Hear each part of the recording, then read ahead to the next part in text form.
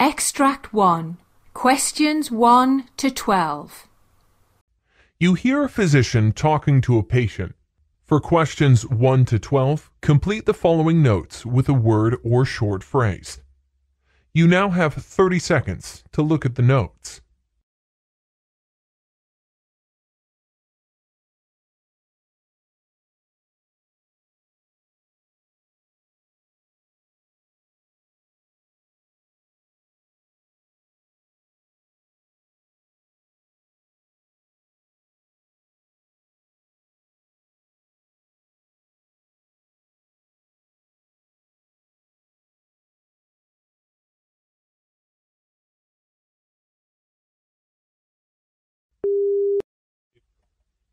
Hello, doctor. Good morning. Good morning. Please be seated. What's your problem? Well, I have been facing this problem with respect to tonsils for many years. I have throat pain. Do you feel any difficulty in swallowing? No, doctor, but I have got this habit of snoring loudly. Do you get sleep apnea episodes? No, doctor. Often I am a mouth breather, especially at night times, doctor. What's your age? 17. I had 3 bouts of tonsillitis this year. On an average, I get about 4 bouts of tonsillitis per year.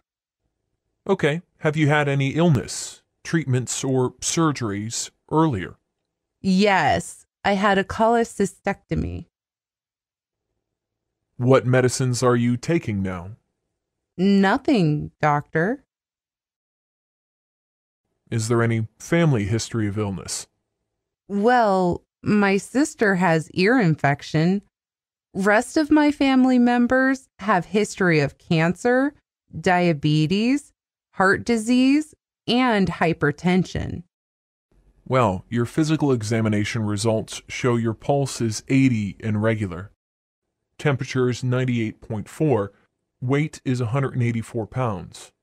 Your tongue, lip, floor of mouth are noted to be normal. Oropharynx does reveal very large tonsils measuring 3 plus or 4 plus. They were exophytic. Mere examination of the larynx reveals some mild edema of the larynx. You have enlarged tonsils. You have developed chronic angiotonsillitis with angiotonsillar hypertrophy, upper respiratory tract infection with mild acute laryngitis. You have obesity issue. I would recommend that you go for andinotonsillectomy. The risk may include bleeding, infection, scarring, regrowth of the angiotonsillar tissue. There may be need for further surgery, persistent sore throat, voice changes, etc.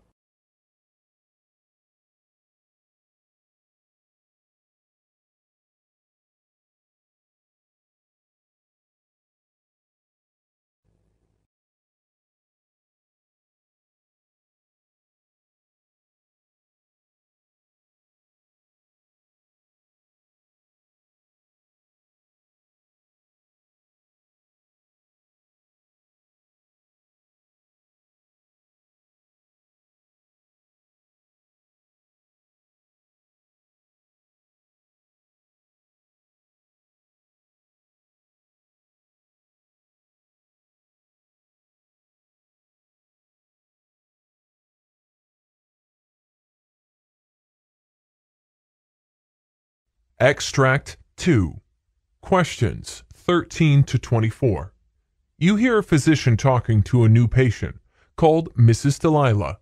For questions 13 to 24, complete the following notes with a word or short phrase. You now have 30 seconds to look at the notes.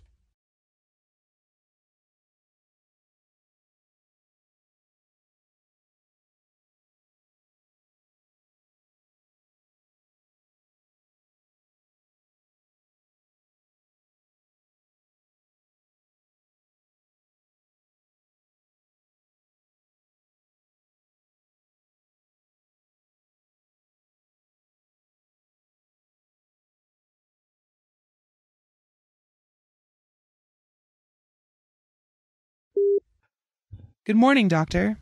Good morning. What's your problem? Well, I have persistent mild weakness in the left leg and occasional off and on numbness in the left hand. I have shortness of breath often. Do you feel any weakness in your arm? No, doctor, but I am ambulating with a cane. Was there any history of falling down? No, doctor. I had repeat carotid Dopplers and further imaging studies shows no further increased stenosis in my left internal carotid artery. Okay. What is your age? 51, doctor.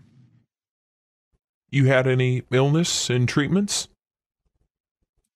Yes, I had cerebrovascular accident but got treated. What medications are you taking? Plavix, aspirin, levothyroxine, lisinopril, hydrochlorothiazide, Lasix, insulin, and simvastatin. Any allergies due to medications? No, doctor. Is there any history of illness of your family members? No, doctor. Well, your blood pressure is 170 over 66, heart rate 66, respiratory rate 16, your weight is 254 pounds, and your temperature is 98. Normal cephalic and atraumatic, no dry mouth, no palpable cervical lymph nodes. Your conjunctiva and sclera were clear. Your cranial nerves showed mild decrease in the left nasolabial fold. There is a mild increased tone in the left upper extremity. Deltoid shows 5 over 5. The rest shows full strength. Hip flexion is 5/5 on the left. The rest shows full strength. Reflexes were hypoactive and symmetrical. Your gait is mildly abnormal. No ataxia noted. Wide-based, ambulated with a cane. Status: post-cerebrovascular accident involving the right upper pons extending into the right cerebral pedicle, with a mild left hemiparenthesis. Status: post-cerebrovascular accident involving the right upper pons extending into the right cerebral peduncle, with a mild left hemiparesis, has been clinically stable with mild improvement. For now, continue using antiplatelet therapy and statin therapy to reduce the risk of future strokes. Continue to follow with endocrinology for diabetes and thyroid problems. You must strictly control your blood sugar level, optimizing cholesterol and blood pressure control, regular exercise, and healthy diet. I am planning for surgical intervention for the internal carotid artery.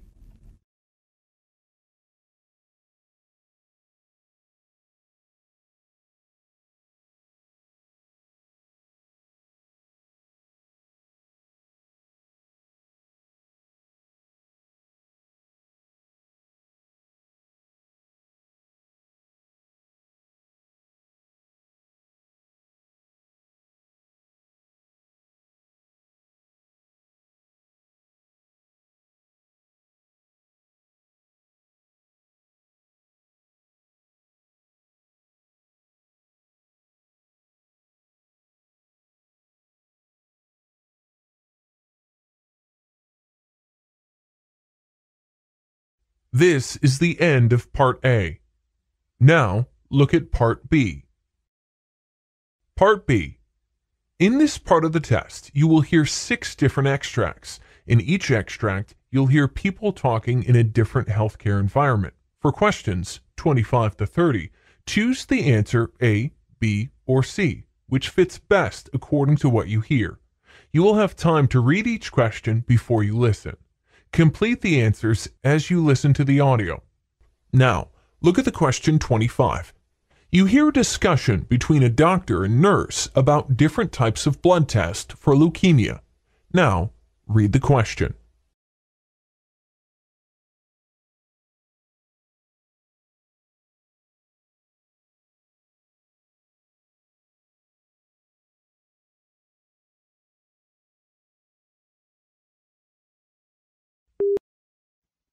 Hello, doctor. What are the different types of blood tests for leukemia? Well, blood tests such as complete blood count can detect leukemia. A complete blood count determines the number of red blood cells, white blood cells, and platelets. Cytogenetics analysis is a blood test in which a sample of blood is examined to check for changes in the chromosomes of the lymphocytes. Peripheral blood smear determines the presence of blast cells and shows the type and quantity of white blood cells. Other various blood tests may be ordered to see how organs are functioning and if they're being affected by leukemia.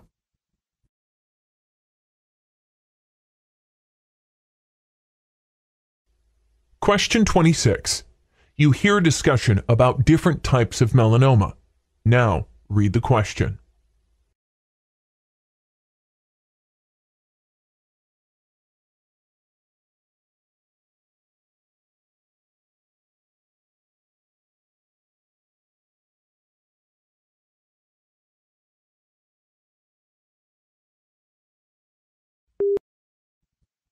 There are 4 major types of melanoma that have the potential for metastasis with distinct characteristics. Lentigo maligna is often found on the head and neck region. Superficial spreading melanoma is more commonly found on the trunk, upper arms, and thighs, and is the most common form of melanoma in white races. Acrolentiginous melanoma is more commonly found on the hands, feet, and nail beds, which is similar to lentigo maligna and superficial spreading, in which it has a relatively long, flat phase before it penetrates into the deeper levels of the skin. Nodular melanoma can occur on any skin surface, but is found more commonly on the trunk, upper arms, and thighs.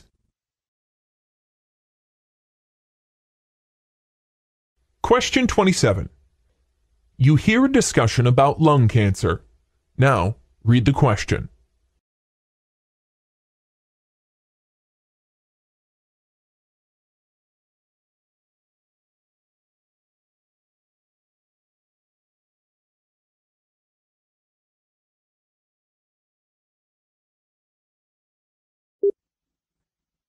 Hello, doctor. What are the different types of lung cancer? Squamous cell carcinoma, or epidermal carcinoma, usually starts in the bronchial tubes in the center of the lungs and can cause symptoms early on, especially hematypus. Large cell carcinoma often occurs in the outer regions of the lungs and tends to grow rapidly. Mesothelioma actually begins in the mesothelium, a membrane that surrounds the lungs. Small cell lung cancer usually grows in the central areas of the lungs, and most people have few symptoms until just before they are diagnosed. Lung carcinoid tumors are made up of cells called neuroendocrine cells.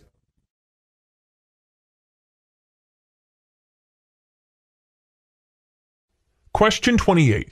You hear a discussion about non-inflamed comedones. Now read the question.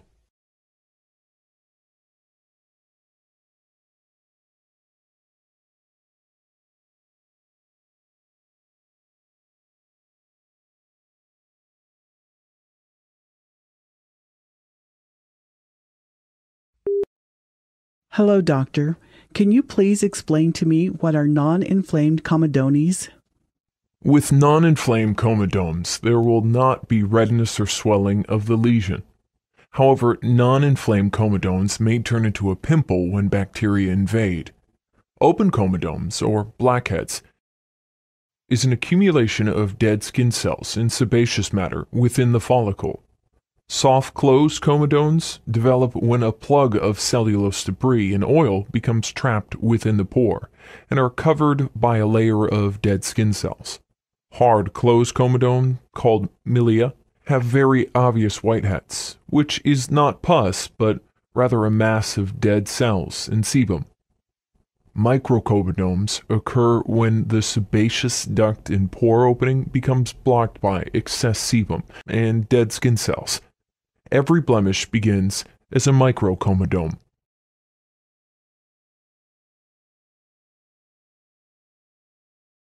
Question 29. You hear a question about acne. Now read the question.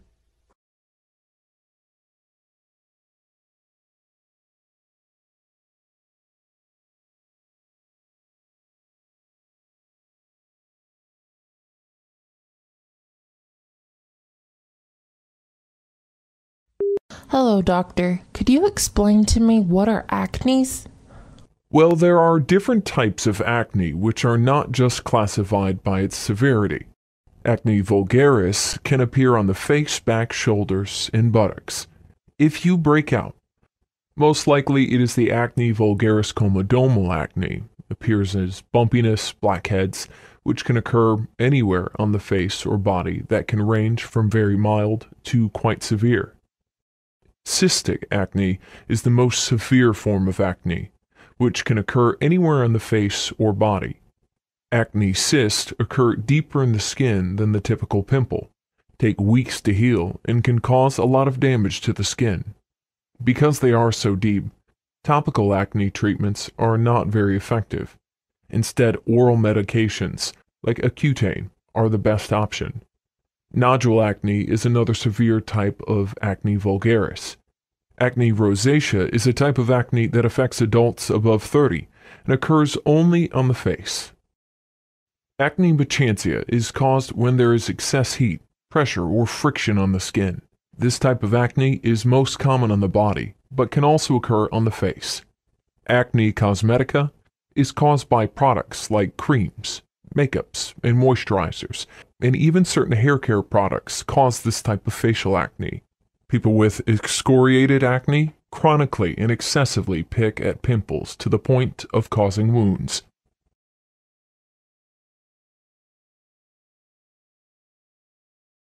Question 30.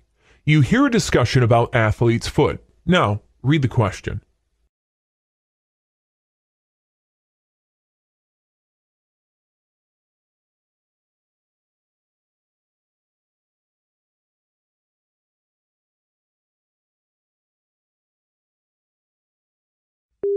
Hello, doctor. What are the different types of athlete's foot? Athlete's foot is divided into three categories: chronic interdigital athlete's foot, chronic scaly athlete's foot, and acute vestibular athlete's foot. Chronic interdigital athlete's foot is characterized by scaling, maceration, and fissures, most commonly in the webbed spaces between the fourth and fifth toes. With this type of athlete's foot, itching is typically most intense when the socks and shoes are removed. Acute vesicular athlete's foot is the least common type of athlete's foot, caused by trichophyton mentagrophytes, that is characterized by the sudden onset of painful blisters on the sole or top of the foot. This type of athlete's foot is also caused by jungle rot, a historically disabling problem for servicemen fighting in warm, humid conditions. Chronic scaly athlete's foot is caused by Trichophyton rubrum. This dermatophyte causes dry, scaly skin on the sole of the foot. The hands may also be infected, although the usual pattern of infection is 2 feet and 1 hand, or 1 foot and 2 hands, and these are most commonly seen in patients with eczema or asthma.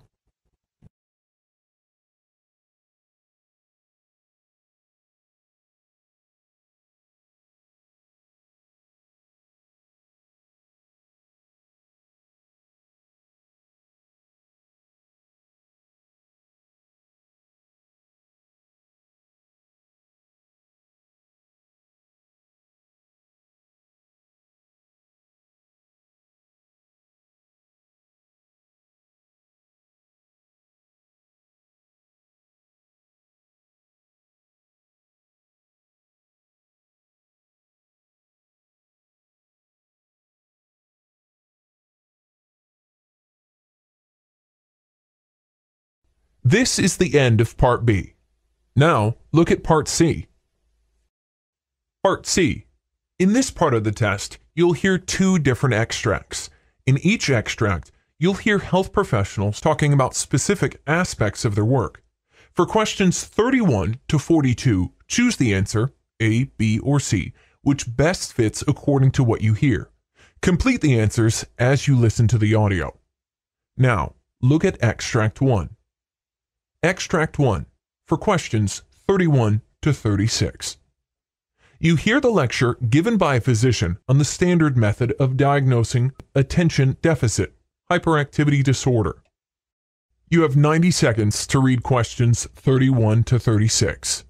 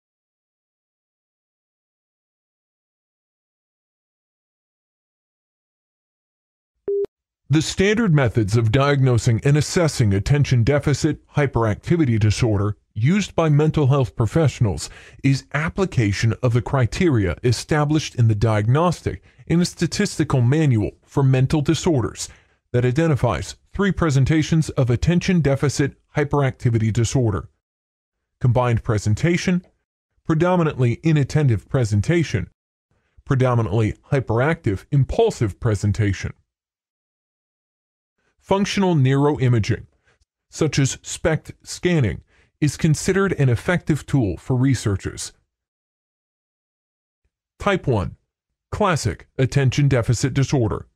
People with classic attention deficit disorder have reduced blood flow in their brain area of the prefrontal cortex, cerebellum, and basal ganglia.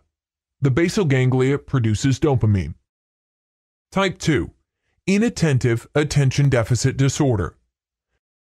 People with inattentive attention deficit disorder are often described as daydreamers, space cadets, and couch potatoes. This type is more common in girls than boys and is often diagnosed later in life because people with type 2 inattentive attention disorder don't have behavioral problems. People with this disorder have reduced activity in the prefrontal cortex as well as low levels of dopamine. Type 3. Over-focused attention deficit disorder. People with over-focused attention deficit disorder have a deficiency of dopamine and serotonin. The aim of treatment is to increase both these neurotransmitters, the nervous system's chemical messengers. Type 4. Temporal lobe attention deficit disorder. People with this type might see or hear things that are not there, and learning and memory problems may be present. The patients will have irregularities in their temporal lobes and less activity in the prefrontal cortex part of the brain. The aim of treatment is to soothe neuronal activity and stop nerve cells from overfiring or firing unpredictably. Type 5. Limbic attention deficit disorder.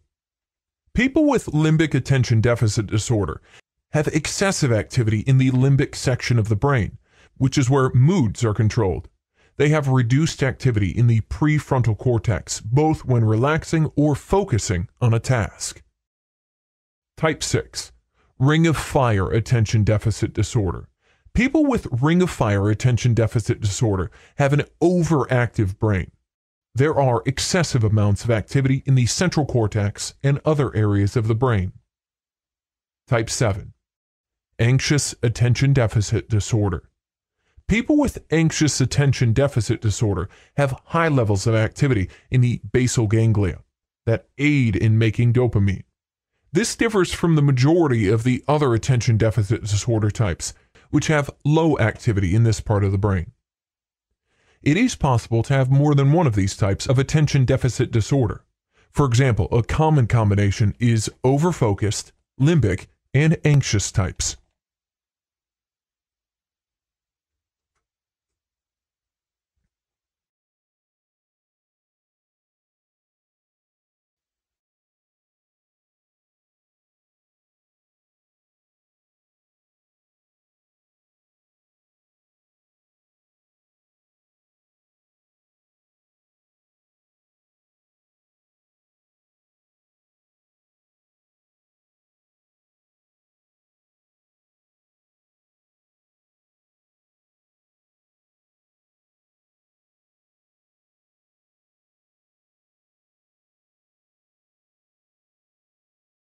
Now look at extract 2. Questions 37 to 42. You hear the monologue of a physician giving a lecture on scleroderma. You have 90 seconds to read questions 37 to 42.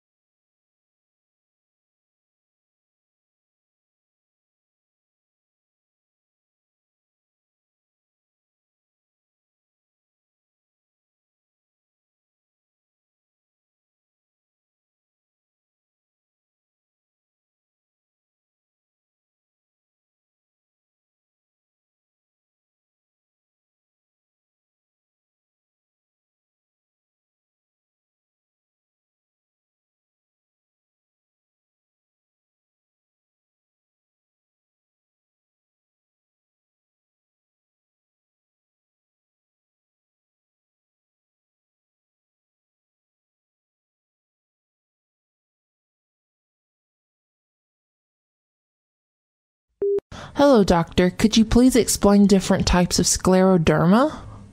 Well, scleroderma is a symptom of a complicated group of diseases by an abnormal growth of connected tissue that supports the skin and internal organs. This disease is also termed as systemic sclerosis. Scleroderma literally means hard skin, derived from the Greek words sclerosis, meaning hard, and derma, meaning skin. Scleroderma is considered both rheumatic disease, since the conditions are characterized by inflammation and pain in the muscles, fibrous tissues or joints, and a connective tissue disease. Certain types of scleroderma have a limited abnormal process that primarily makes the skin hard and tight. Other types are more complicated, affecting the internal organs such as the lungs, heart, and kidneys, and the blood vessels. A phrase identified as softening occurs, during which less collagen is produced. There are two main classifications of scleroderma. Localized scleroderma, that affects only certain parts of the body, that includes linear scleroderma and morphea, and systemic sclerosis, that affects the entire body. Localized scleroderma. Localized scleroderma affects the skin and related tissues, and at times the muscles below. However, internal organs are not affected. Localized scleroderma can never advance to the systemic type. Moreover, localized types can improve over time. However, the skin changes that occur during the disease can be permanent. It may be serious and disabling. Morphea. Reddish patches of skin that thickens into firm oval-shaped areas are distinctive characteristics of the morphea type. The centers of the patches appear ivory with violet borders. The patches occur on the stomach, chest, face, back, legs, and arms. Typically, these patches sweat a little and have little hair growth on it. Morphea can limit to one or several patches, ranging from ½ inch to 12 inches in diameter, or else it can be hard and dark, spreading over larger areas of the body. Morphea generally fades out in about 5 years. However, people can have permanent dark skin patches and muscle weakness. Linear scleroderma, characterized by a distinctive single line or band of thickened, abnormally colored skin. Typically, the line runs down an arm or leg and can run down the forehead. Systemic sclerosis not only affects skin but also involves blood vessels and major organs. Patients with systemic sclerosis often have all of the following symptoms, known as CRESS syndrome, an acronym for calcinosis, formation of calcium deposits in the connective tissue. Raynaud's phenomenon. Small blood vessels of hands or feet contract in response to cold or anxiety. Esophageal dysfunction. Impaired function of the esophagus occurs when smooth muscles in the esophagus lose normal movement. Sclerodactyly. Thick and tight skin on fingers result from deposits of excessive collagen within skin layers. Cholangiotasis. Small red spots on the hands and face are caused by swelling of tiny blood vessels. Systemic sclerosis is further divided into two categories, called limited and diffuse. Typically, limited scleroderma has a gradual onset and is restricted to certain parts of the skin, such as hands, fingers, lower arms, face, and legs. Often, Raynaud's phenomenon is experienced for years before skin thickening becomes evident. Calcinosis and cholangiotasis often follow. At times, limited scleroderma is referred to as CRESS syndrome because of the predominance of CRESS symptoms in these patients. Typically, diffuse scleroderma has a sudden onset. Skin thickening develops quickly and covers much of the body in a symmetric pattern. Most of the internal organs can be damaged. Skin can swell, appear shiny, and feel itchy and tight. The damage of diffuse scleroderma occurs over a period of a few years. After a period of 3 to 5 years, patients tend to stabilize, a phase when progression of the disease seems little and symptoms subside, but gradually. Skin changes begin again. A phase identified as softening occurs, during which less collagen is produced and the body rids of excess collagen by itself.